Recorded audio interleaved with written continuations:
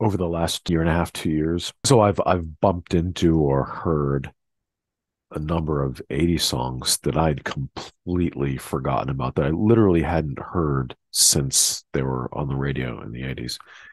And they're so damn good, and they're so representative of the music of the decade.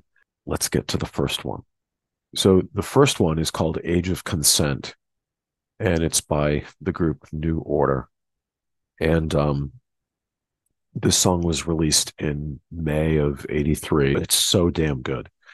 And it's like quintessential 80s music, the British invasion stuff in the 80s. So I will hit play and we'll listen to some of it. Play.